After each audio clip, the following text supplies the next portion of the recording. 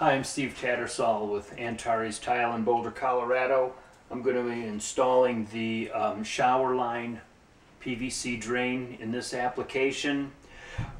My floor joists are running this way, and I have a 1/2 inch subfloor. Had I had a 3/4 inch subfloor, I probably would have put the drain by the back wall. 1/2 inch subfloor, I'm going to have to put some reinforcing in between the floor joists before I put my backer down. I have the old drain stub here that I'm going to have to move over. I already, in applications like this, the shower mixer and shower head used to be over here. I like to move it over to the other side. With a single pane of glass and a walk-in shower, you can turn the water on without getting yourself wet. So I need to run all of my plumbing over to this side to connect, and I need to cut this off and move my P-trap and everything over to where the drain is going to be.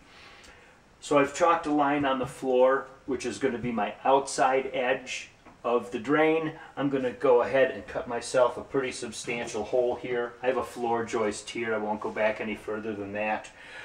That'll allow me to put some blocking in between these joists and also from here across to hold the drain firm. So I've run all of my new plumbing, my supply lines over to the other side, my shower head supply. I have a rubber connector here to the copper that will also go to here. I have my blocking in place, and I left it big enough that I can get this, all of this down there. You also need to notch out your blocking to accommodate this extra space of the PVC of the PVC drain. You've got maybe a 1/2 inch here, which typically works with a 3/4 inch subfloor and a 1/4 inch backer board going on top of it. But when you get in here, there's not enough, and you need to just simply notch those out. You want to be sure that when this is all in place, hooked up, that you're, number one, square to your back wall, that you're level this way, which when the backer board goes underneath this, that will help. Also helpful to remember and locate where these are for when you go ahead and screw the drain down. You're going to want to be able to screw into this. I've got a 1/2 inch here. Like I said, if it was 3/4 of an inch, it wouldn't be too bad. But notch those out so this fits. I've got the coupling. Make sure you have a little bit of wiggle room once you've made your connection, because you are going to slip your backer board underneath here and underneath the front edge. There's going to be radiant floor in the rest of this bathroom. I'm still going to run my Hardy backer out to about here so that I've got a nice solid surface. I'll butt my radiant up to that and run my wires around. So I'm ready to make this connection. Next is going to be the go board that goes up the walls, then the slope, then all the waterproofing. So I have the 1/4 inch backer board in place. I set it with thin set and a 1/4 by 1/4 inch trowel. I have my drain screwed into place.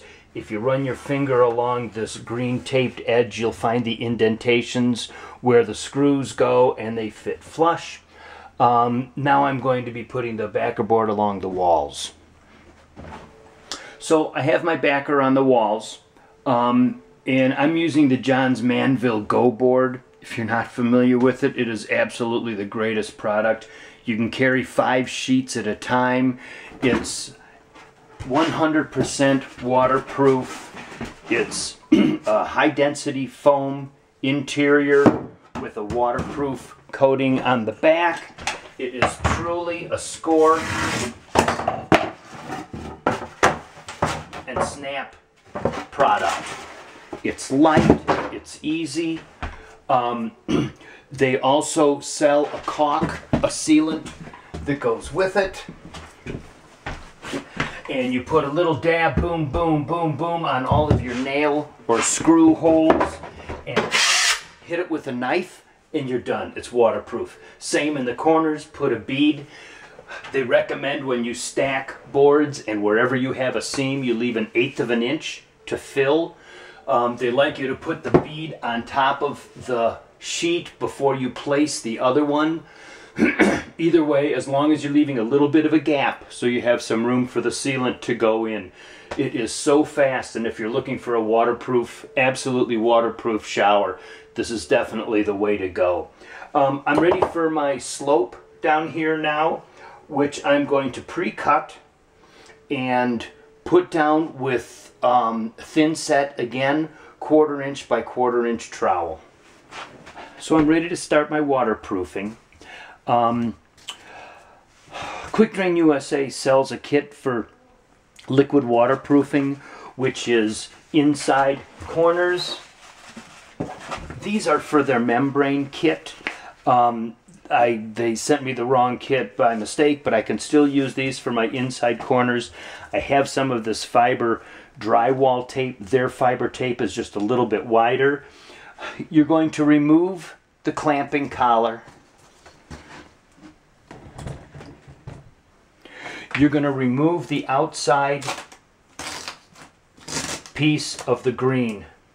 And you can smooge and make a real mess with your waterproofing because you're not going to open up the inside to the drain till later. On the ends here are some locating pins which go into these slots.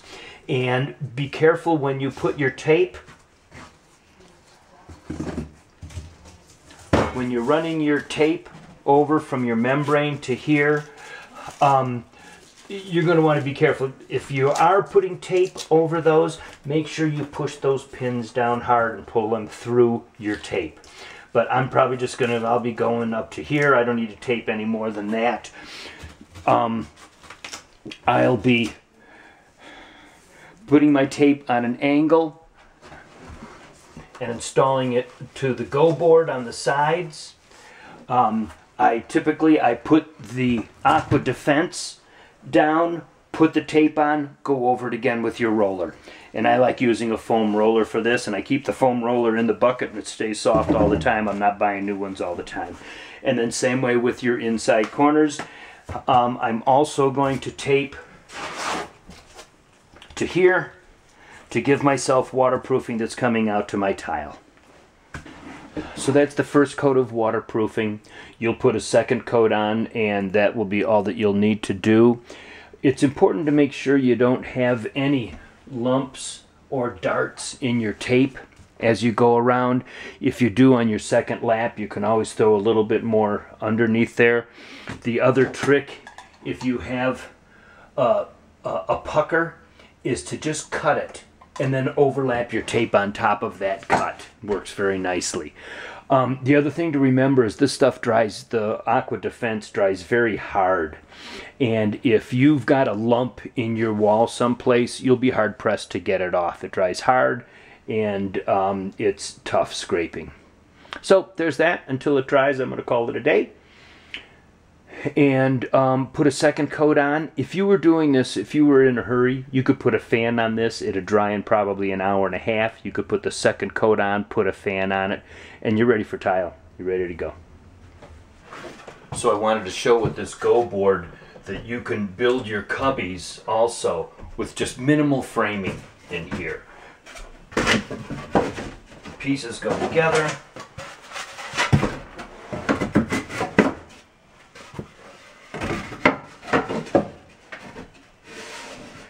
I'll put a couple of tacks in there. I'll hit it all around the edges with their Go board sealant. It's going to be completely waterproof. You can glue pieces in fact. They don't have to be screwed into framing, or the framing can just be minimal. The stuff is structural enough that it's going to hold whatever it is that you're doing. 100% waterproof. You don't have to worry about waterproofing, taping all of the corners, because you'll put the Go board sealant in the corners. You can also glue Go board to Go board with their sealant, and it'll be as strong as putting nails or screws through it. Screws will sometimes help hold it in place until the stuff kicks, but it's really such a great product. So waterproofing with the Go board looks something like this. They want you to leave 1/8 of an inch between the boards so that you have room to put the sealant. You can put the sealant on your bottom board. Go ahead and drop your board down on it till it squishes. I find it doesn't give me enough time sometimes to do it. I've used spacers, my tile spacers, in between these when I do them, but this is acceptable also. The idea is that you're going to put a bead in your bead.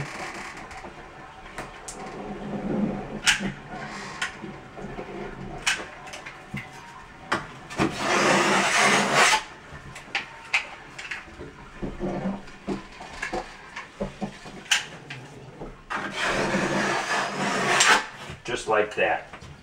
Nail holes.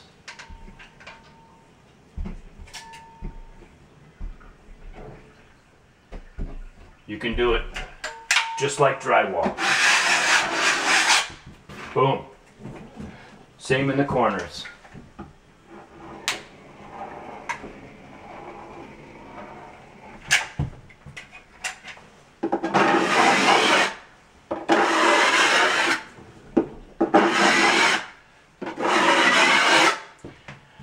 They'd like you to have a 1-inch overlap of all of your stuff. This is just a run I'm just going to show you. I'll finish all of this off. But it's so simple and so easy. There's no more taping with thin set, coming back with your liquid waterproofing, 2 coats. You can do all of this in an hour. You're ready for tile.